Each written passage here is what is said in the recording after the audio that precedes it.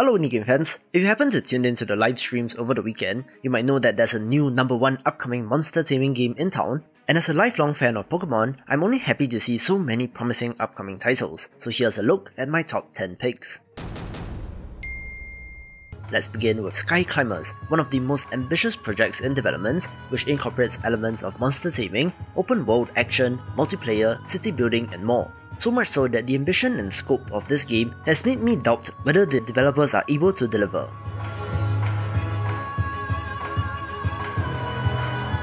From its description, the developers are basically comparing this to Valheim, but where you have a monster companion by your side, having you building and crafting while fighting enemies and alien forces as well.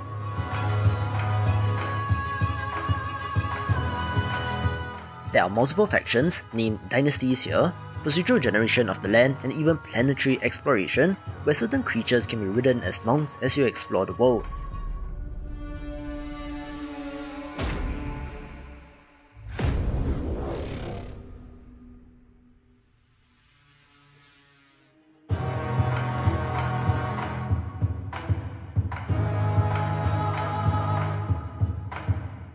Sci-fi and fantasy combined here, and according to the latest development update, is coming to us from a team of 10 people, which would be insanely impressive if they manage to pull it off.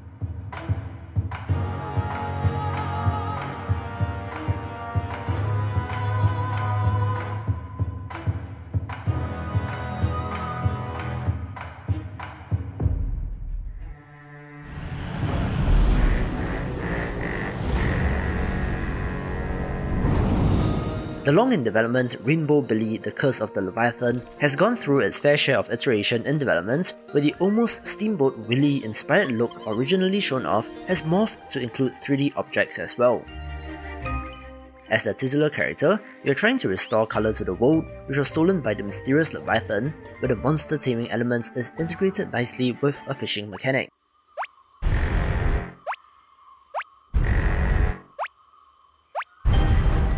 Love the art and animation in this, where the action switches between turn-based combat and action-adventure exploration and platforming, so a no-brainer title for the list.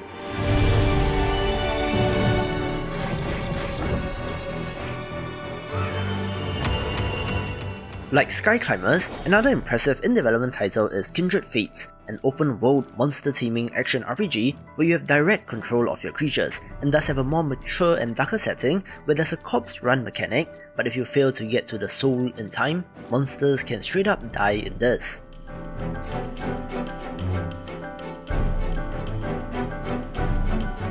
It had a massively successful Kickstarter campaign and recently released the alpha demo of its combat system, where you can already see the improvement from the original Kickstarter trailer in animations and environments, looking to be a very promising title.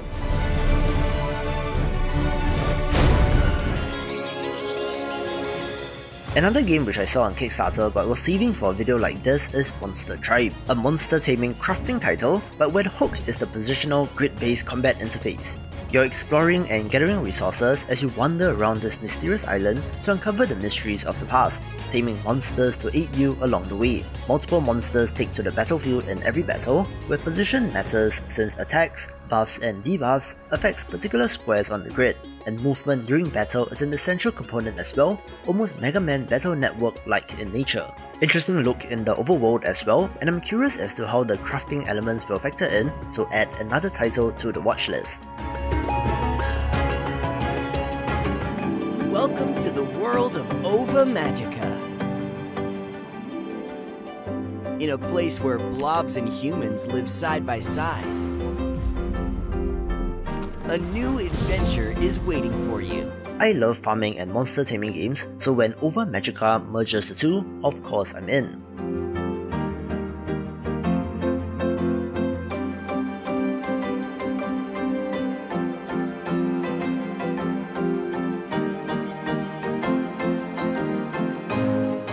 It's essentially Slime Rancher but with a turn-based combat element and villagers and relationships like Stardew Valley, so if any of that sounds appealing to you, certainly give this a wishlist.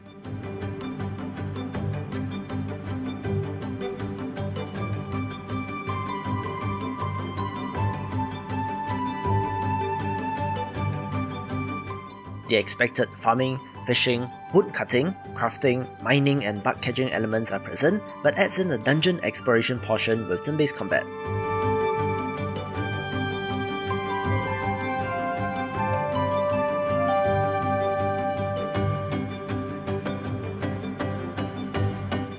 There's also an extensive crossbreeding systems for the slimes, looking to have quite the number of permutations and combinations, and since we last took a look, it had a massively successful Kickstarter campaign, raising more than 12 times its target, giving this developer the resources and runway that she needs, so I'm looking forward to the final product.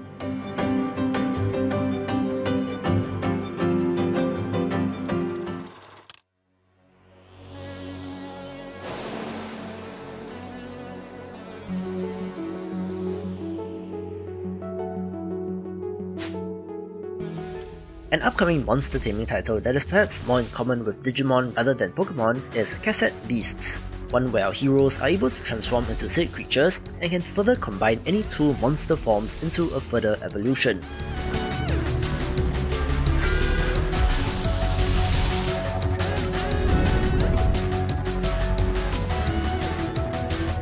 I love the look of this, where the 3D environments and 2D sprites are combined very nicely, and given that structurally it's an open world RPG, I am curious about this.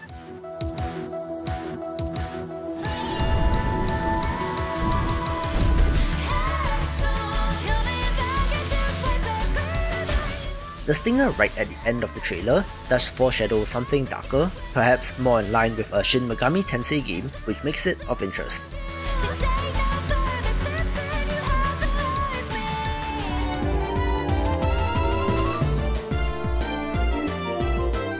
I've been looking forward to the very retro pixel art title Koromon ever since I came to know of it, and despite multiple delays, it's still a title that I'm excited about.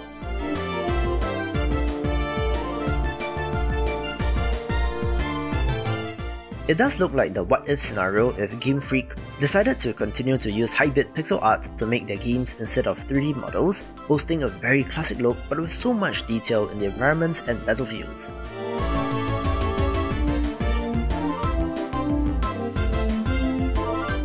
As expected, it does have elements like the shiny equivalent, built-in randomizers and Nuzlocke modes and so on, where I really do love the designs of the creatures in this.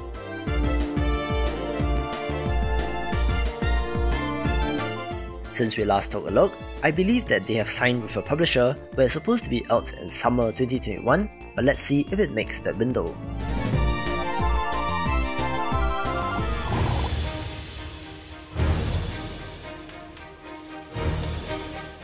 A title that I was looking forward to is Monster Harvest, initially having a release date in May, but that got delayed by 2 months to July, where I'm fairly certain that it will make the date. It combines the monster taming turn-based RPG with a farming sim, which, as explained earlier when talking about Ova Magica, are two genres near and dear to my heart, so of course I'm in. Crops can be mutated into the plant-animal hybrids named Planimals in this game, having you take on a Team Rocket-esque evil corporation, so it retains that retro inspiration while adding in new elements.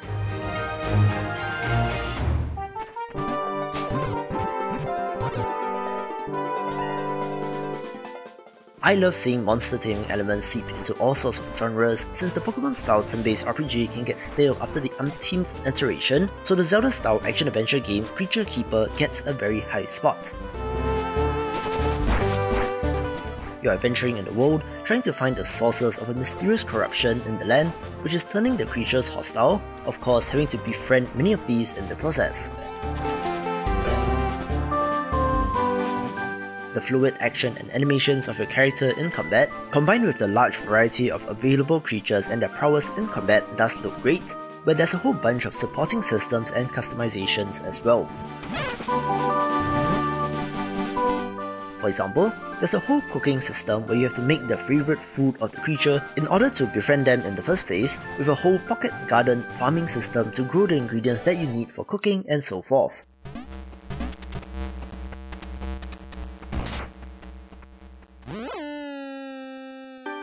As someone who enjoys this genre for the variety of monsters, the bestiary which will slowly fill up as you get to know the creatures is one of my personal highlights, but certainly something very different in the space that's worth a look. It had a hugely successful Kickstarter campaign where the developer has been actively sharing updates, most notably adding sunglasses and hats to the creatures, so things are moving along and I cannot wait to play.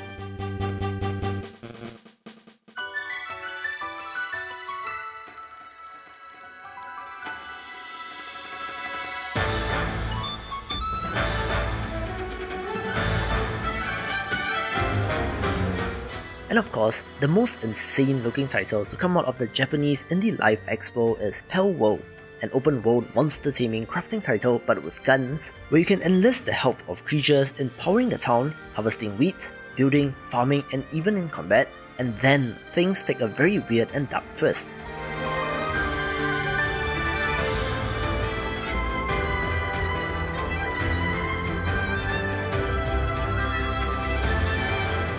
You can use some monsters as literal meat shields from bullets, force them into working in a factory to assemble guns, sneak into protected zones and straight up shoot and poach creatures, and even consume these creatures as the world does face food shortages and harsh weather. The trailer shows the player straight up throwing an electrical pal into the water to kill a whole bunch of penguins, which makes this weirdly dark, which is obscured by the vibrant art style, looking like something from the mind of an insane person, which makes me even more interested in this, taking the #1 spot. For a look at some awesome looking upcoming pixel art titles, check out this video and I will see you after the jump.